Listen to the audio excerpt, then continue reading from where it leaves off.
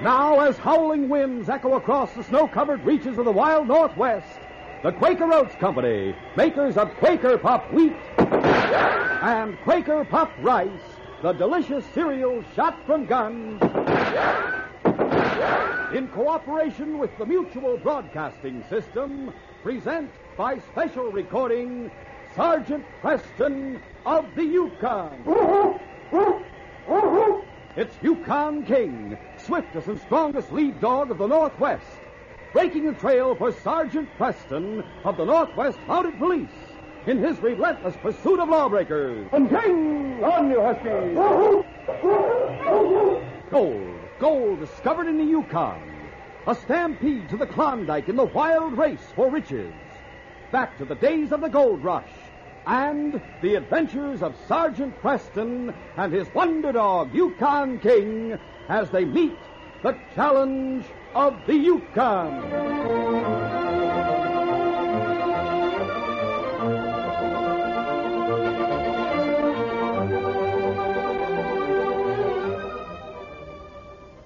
Our adventure will begin in just a moment.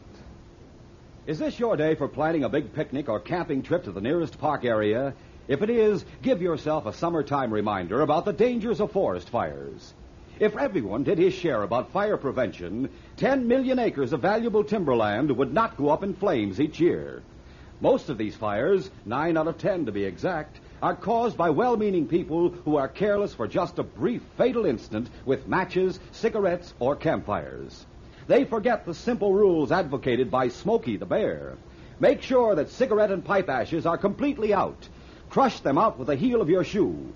When you use matches, break them in two after using. And when it comes to campfires, the best summertime insurance is water. Drown the fire and rake it over. Make sure it's out.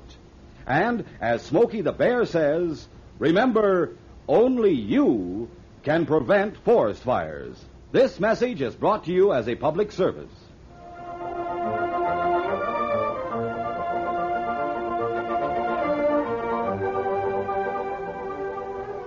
King was lying on the floor outside the inspector's office. When the door opened and his master, Sergeant Preston, reappeared, the great dog sprang to his feet. We'll be on our way in less than an hour. Come on, King. The supplies were already lashed to the sled, and the dogs were harnessed. It was time for them to hit the trail, but evidently there was to be a delay. No, King, this way, boy. We're stopping at Matt Hunter's office for a moment. He has a letter I promised to deliver to Greg Halloran at the Aztec mine as we go past there. King trotted beside his master down the street. When he entered Hunter's office, King realized there would be more talk before they started out.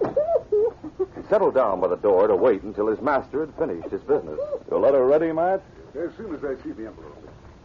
The inspector said you were making the trip to the Indian village on Aztec Creek, and since the mine's only a little way beyond the village, I didn't think you'd mind delivering this to Greg Halloran. No trouble at all. Here you are. He'll get it tomorrow. Tomorrow? I thought you'd get there tonight. Well, it's a long way, Matt. Well, there's no point in the letter, then. Tomorrow is too late. Huh? I should have done something about this before, but I didn't realize until last night what Shane was planning to do. Shane? You know him? I know him. He's a promoter. But what does he have to do with Greg Halloran or the Aztec mine? He holds a mortgage on the mine. I thought you did. I did. Let me explain, Sergeant. Last fall, when Greg bought all that equipment, he borrowed $20,000 from me and gave me a mortgage. He told me about it. Well, last month I needed cash, had to have it, and I went to Shane. I wanted to borrow money on my personal note, but he wasn't interested. He offered to buy the Aztec mortgage, and I had no choice but to sell. Well, is that so serious? Greg will be able to pay it off. By tomorrow at noon? The mortgage only runs for 6 months? Yes, that's right. Well, I've heard the mine's producing. It's only started to produce. And last night at the Palace Hotel, I overheard Shane talking to some of his cronies. If the mortgage isn't paid off by tomorrow noon, he means to walk into the gold commissioner's office and foreclose on the mine. It's possible that Greg has the money. It's possible he's on his way into town this very minute.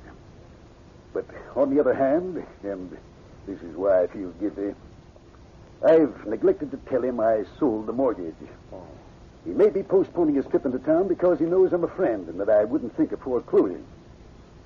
In that letter you have, I've told him that Shane now holds the mortgage, and that he can't expect any leniency. He must pay up before noon tomorrow. Of course, if the letter won't reach him until tomorrow... It'll reach him tonight. Then if he has a good team and starts at once, he can make it back here in time. He may not have the full amount, but tell him to come anyway. I'll see if I can raise some cash. Let's go, King. Thank you, sir. See you later. Now, as the sergeant ran back toward headquarters, King realized the time for the start had come. Up front, King. All right, on King! On your horses! It was long after dark when they turned off the Klondike and onto the frozen surface of the Aztec. An hour later, they neared the Indian village. But the village was strangely dark and silent. There was no sign of life anywhere. The sergeant stopped the team. Looking! Hello! Strange, King. Village seems to be deserted. We'll have to investigate before we go into the mine. That's the chief's lodge just ahead there. The chief lived in a well-built log cabin, and as they approached it, King caught the scent of men inside. It was only a vague feeling of mistrust that made him growl. Still, the growl was enough to alert the sergeant, and as he kicked the door open, he sprang to one side of the doorway. Up with your hands, you're covered. You're wrong. I can see you. Impossible. Now come out of there in the name of the Crown. The Crown? Who are you? Sergeant Preston, Northwest Mounted Police. Oh, that's different. Come on, Jake. Right. Sergeant, we apologize. We had no idea. Thought you might be a trail robber. Or an Indian. Who are you two? My name's Ben Gay. I'm Jake Martin. What's your business? We're prospectors. Yeah. How do you happen to be here? We were just passing by. Our team and sled is at the edge of the village. We thought we might put up here for the night. Turns out there's nobody home. There was no one here when you arrived? No, that was only a few minutes ago. I'll take a look inside the cabin. Natu usually has a lantern hanging here on the wall.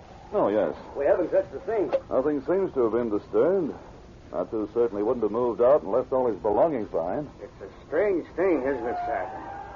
Listen, those are Indians, all right. Sounds like they're on the warpath. They must be attacking that mining camp we passed. Come on, King. As the first war cry shattered the stillness of the night, Greg Halloran jumped from his cot and started to dress. The door burst open, and Rick Collins, his foreman, entered. Well, what's up? It's Natu and his braves, about 100 of them. They've surrounded the mess cabin and the storehouse.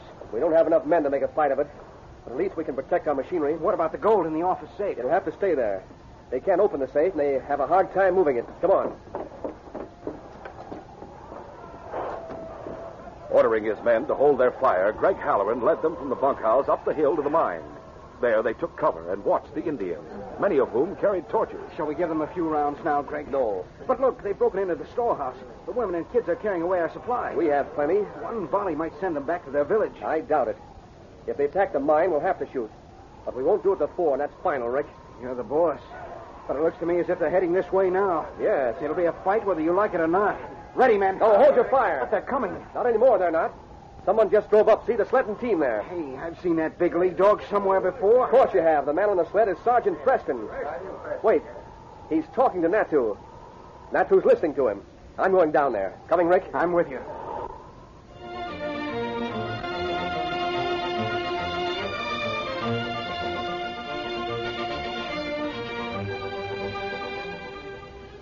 We'll continue our adventure in just a moment. Say, why aren't you fellas and girls out at the ballpark these days, watching those home runs walloped into the grandstands, eating peanuts, popcorn, and hot dogs? Come out to the ball game as guest of a major or minor league team. All over the country, kids 12 years or younger are seeing major or minor league games free.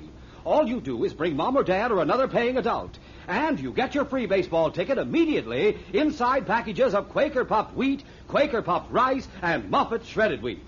You'll find 2 free baseball tickets inside Quaker Pack-O-10. Names of teams and dates are on every ticket. So be guest of your favorite team at the ballpark. Rush to the store with your mom and grab free baseball ticket packages of Quaker Puffed wheat or rice, Muffet shredded wheat, or Quaker Pack-O-10, which has 2 free tickets. The more packages of these delicious Quaker cereals you get, the more free baseball tickets you get.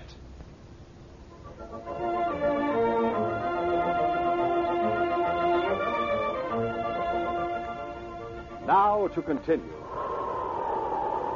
Greg and Rick ran down the hill to the point where the sergeant had stopped Natu and his braves. Natu, you've sworn allegiance to the crown and promised to obey the law. Now, why have you broken into this storehouse and stolen supplies? Indians take food. Then white men have to leave. Why do you want them to leave? They're not hurting you. Them make prison. A prison? What's he talking about? Big hole in hill. That's a mine, Natu. Greg's digging for gold. No, that's not way to find gold.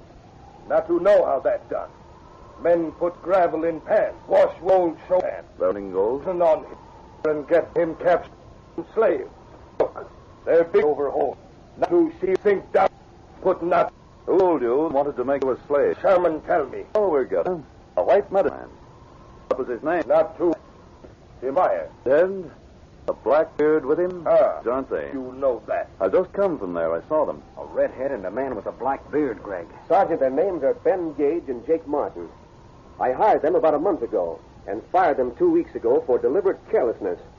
They nearly wrecked our boiler. This is all a plot to get even. Maybe more than that. I have some news for you, but I'll finish with Natu first. Natu, you know I've never lied to you. That's right. Sergeant, speak truth. I'm your friend. I've come all the way from Dawson to see if any of your tribe was sick. No Indian sick. I'm glad to hear it. But if anyone had been, I'd have given him medicine. You good friend. All Indian know that. All right, then, you must believe me. The man with the red hair and his partner are bad men. They've lied to you. Halloran doesn't want to hurt the Indians. Raise your right hand and tell him you want to be friends, Greg. Okay. Halloran wants to be your friend, Natu. That's good. You did wrong to steal Halloran's supplies, Natu. You broke the law. But we understand that the reason you stole was that the red-headed man made you afraid. You won't be punished if you bring the supplies back. Let them keep what they've taken. You hear that, Natu? Halloran is making you a fine present. Him good friend. Of course he is. Indian teach man with hair like fire not to tell lies. Never mind that. When you get back to your village, just hold him and his partner until I get there. Not to do that. You may go now. Malik Tereyana. Malik Tereyana. Rick, call the men down from the mine. Tell them the sergeant settled everything. Right. Okay, boys, it's all over. There won't be any more trouble. I'm afraid I haven't settled everything for you, Greg. No one could have handled Natu the way you did. But losing a few supplies is nothing. Of course not. Compared with losing your mind. What's that?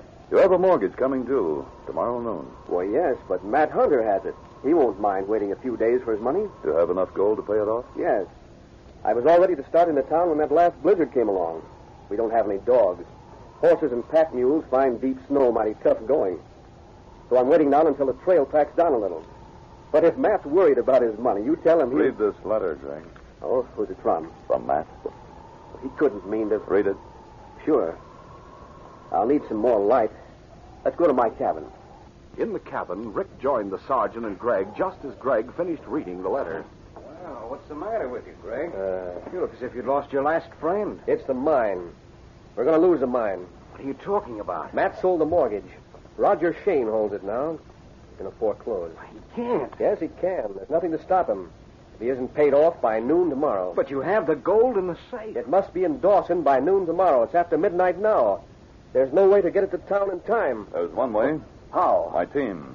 But I thought you were making a patrol. A special trip to check on the health of Natu's tribe. The mission's accomplished. You were going to arrest Ben Gage and Jake Martin. I still intend to. You can't guard them and make any sort of time. I'm going to arrest them and leave them in your custody until I return. You do that, make another trip back here? Greg, the motto of the force is maintain the right. In my mind, it isn't right that you should lose this mine after all the work you've put in it. There's something else, too. You hired Gage and Martin a month ago. Yes. Just after Shane bought the mortgage from Matt. They proceeded to try and wreck your equipment, slow up production. Tonight they incited the Indians against you. You think Shane hired them to make trouble? It's possible. But if he did, and if his purpose was to keep you from washing out enough gold to pay off the mortgage, he's failed. All that remains to make his failure complete is to get the gold to Dawson. Sergeant, it's in the office safe. Let's get it on board my sled. Come on. The gold was loaded on the sergeant's sled. Since the trail was already broken, King was harnessed in the lead position. Greg and Rick accompanied the sergeant as far as the Indian village. Natu had bad news for him. Fellow with hair like fire Man with black beard. Them gone when Indian get back to village. Probably heading for Dawson. Well, it doesn't matter. I'll pick them up later. I know you'd like to come along with me, Greg, but your gold's heavy, and every extra ounce of weight will slow the team. I understand. The letter I gave you and the gold are all you need to get the mortgage. All I ask is that you make it in time. We'll do our best. Find the team, King. Ride on, King. Ben Gage and Jake Martin realized the sergeant would learn from Natu that it was they who had incited the Indian attack. So they left the village as soon as the sergeant started for the mining camp. They reached the mouth of the Aztec shortly after daybreak. Here, the trail sloped sharply as it ran into the Klondike. Jake was riding the sled while Ben was on the running board, driving the team hard. He neglected to use his brake on the sharp downgrade, and the sled was crowding the dogs as they neared the turn onto the Klondike Trail. When they reached it, Ben shouted, Now you must... The dogs swung away from the whip, and their sudden change of direction knocked the sled off balance. It took the turn on one runner and then crashed over. Ben was thrown clear, but Jake managed to hang on to the overturned sled. Oh, you huskies. Hold there, hold. Come on. Help me get this thing right side up. I can't. What's the matter with you? I twisted my ankle. Give me a hand. As soon as I get the sled back on its runners, Hey, there's someone coming. Where? Up the trail from Dawson. It's Cortland. Hey, Court! Hold on. Yeah, what's the matter here? We had a spill. What happened to Ben? Twisted his ankle. Help me get him on the sled. Well, what brings you up here, Court? Why aren't you two sticking close to the mine? We got the Indians to attack it last night. And Sergeant Preston showed up. We thought we'd better clear out. Preston had a letter for Greg from Matt. Telling him Shane means to foreclose? Yes. I overheard Matt talking to some of his friends, trying to borrow enough money to pay off the mortgage himself. He had no luck. What about Greg? Greg can't do anything about paying off now. Does he have enough gold? I think so. Well, it isn't noon yet. But how could he possibly get to Dawson in time? He couldn't make it on a horse. He has no dog team. Preston does. He's heading back for Dawson to get over to take the gold with him. Preston will have his hands full with the Indians. The Indians couldn't have given Preston much trouble. I'll bet he... And you'd lose your bet. Look, way up the Aztec Trail. A dog team. Hey, Greg is no dog. No, it's Preston. We have to consider the possibility that he has the gold on board his sled. Help me up. We got to get out of here. You're staying right where you are. Huh? You'll wait here for Preston. Have you gone nuts? He must have found out that Jake and I were behind the Indian attack. He'll arrest me. What if he does? It won't be the first time you've gone to jail, and Shane will pay you well for it. Jake and I are driving on and leaving you here. A fat chance. Bad ankle or not, I'll tear both of you limb from limb. Will you get this through your thick skull? This is a way to stop him, slow him down so he can't get to Dawson on time. Now, here's your story. You and Jake had a fight. He knocked you down and you twisted your ankle. Before you could get up, he jumped on the sled and drove away. You're not going to leave me here. Yes, we are. But Preston won't. Bad ankle, no snowshoes or supplies. He'll have to take you on board his sled, and he'll have to take you all the way to Dawson. There's nothing like weight to slow a dog team down, Ben, and you carry plenty of it. I don't like it. You're staying here whether you like it or not. Come on, Jake. I know. Now listen to reason. Oh, my ankle. I can't stand on it.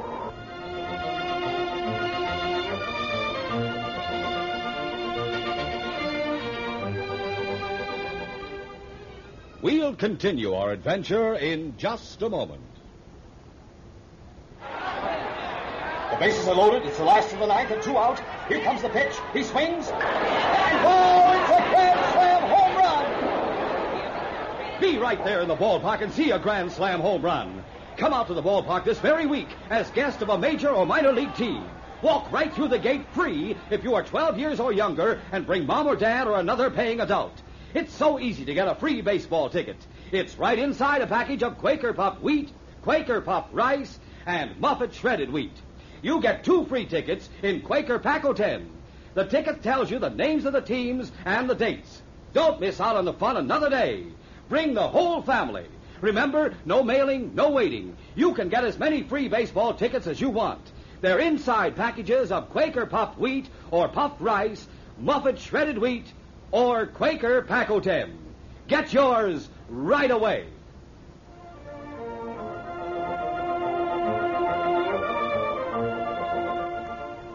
Now to continue.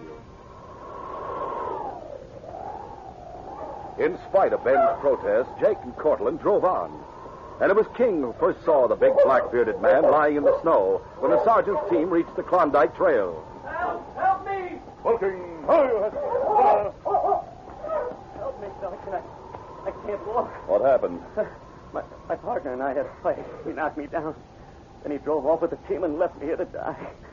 Honest, I can't walk. My ankle. You're under arrest, Ben. Yeah, that's okay. Take me to jail.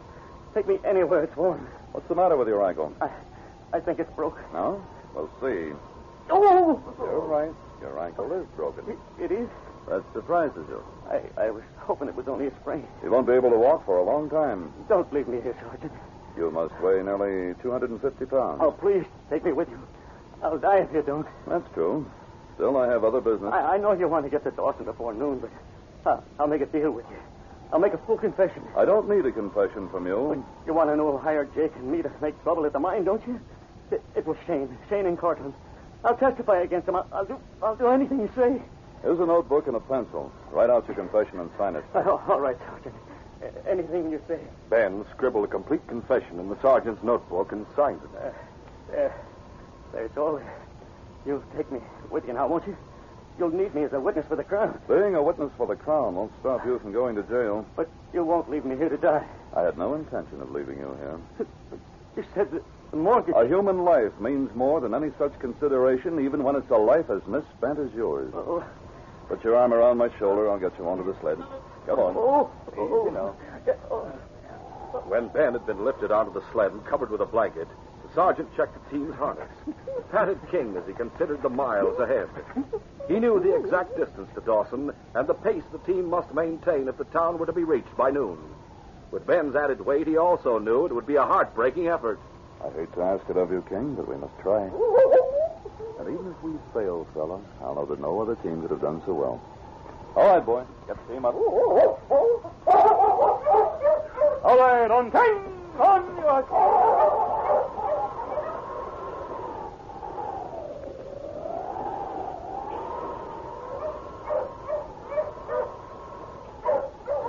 At 10 minutes of 12, Jake and Cortland drove up to Roger Shane's office, just as Shane was leaving. Well, you're just in time.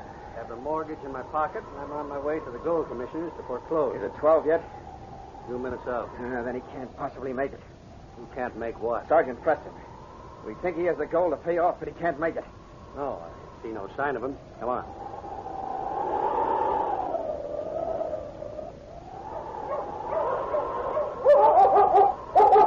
By the time the team reached the outskirts of Dawson, King was pulling most of the weight of the sled himself. His heart was close to bursting, and his breath came in labored gasps. But he knew the sergeant wouldn't ask the team to keep up such a pace unless the need were desperate. On, King. Only a little way now. They were heading down Front Street now, and King threw himself against the traces. Inspired by his example, the team matched his effort, and the sled picked up speed. Faster and faster.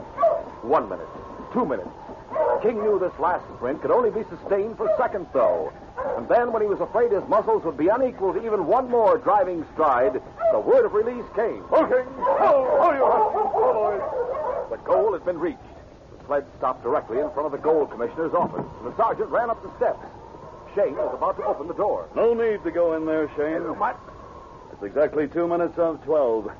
Here's a letter from Greg Halloran, and on my sled I have $20,000 in gold, which I'm authorized to pay you for his mortgage. Hand it over. Now, wait. This letter... The gold's on the sled. I want the mortgage. Is that it? Yes. I'll take it. Thank you, Shane. Now we'll proceed to other business. All three of you, Shane, Cortland, and Martin, are under arrest in the name of the Crown. For what? Conspiracy to incite a riot and conspiracy to destroy property. How dare you accuse me of such a thing? Or me. I dare because you're responsible for the acts of your agents, and I have absolute proof.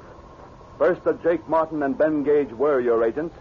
And secondly, that they tried to wreck the machinery at the Aztec mine and later incited the Indians to attack the mine. You'll march ahead of my team down the street to headquarters. You won't send me to jail. I may have to pay a fine, but that's all. Not quite. Your business depends on the trust people have in you. When they hear what you've done, you'll be finished. In Dawson and the Yukon. Let's go. All right. On to headquarters, King. But you can take it easy now, boy. You won the race and saved Greg's mine. This case is closed.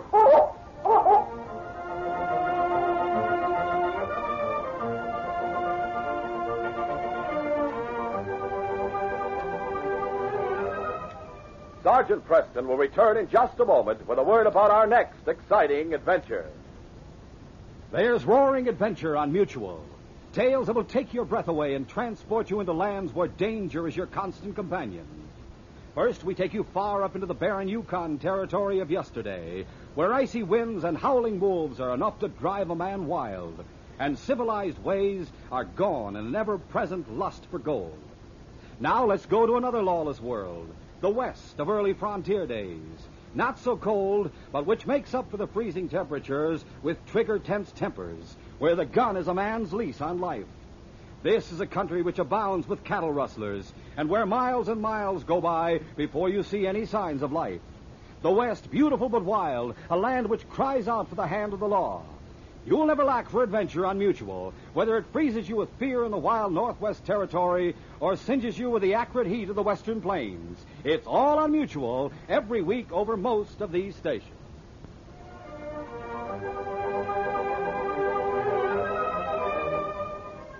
Sergeant Preston reported to headquarters for orders from Inspector Conrad. Sergeant, I understand you're leaving for Beaver City. That's right, Inspector. While you're there, see if you can't persuade Sam Baxter to either get out of the Yukon or put his gold in a bank. Where does Sam keep his gold? In his cabin. It's bait for trouble, perhaps murder. I'll do my best, Sam. When the Mountie arrives at Baxter's cabin, Sam has already been murdered by a man who wears a red parka. The killer knows that his own safety depends upon Preston's death. Be sure to hear this next exciting adventure.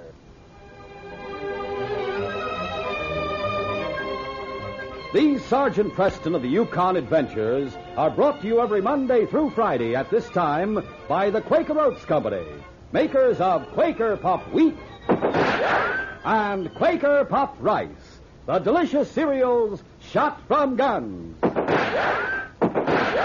By special recording in cooperation with the Mutual Broadcasting System. They are a copyrighted feature of Sergeant Preston of the Yukon Incorporated. Created by George W. Trendle, produced by Trendle Campbell Muir Incorporated, and directed by Fred Flowerday. The part of Sergeant Preston is played by Paul Sutton.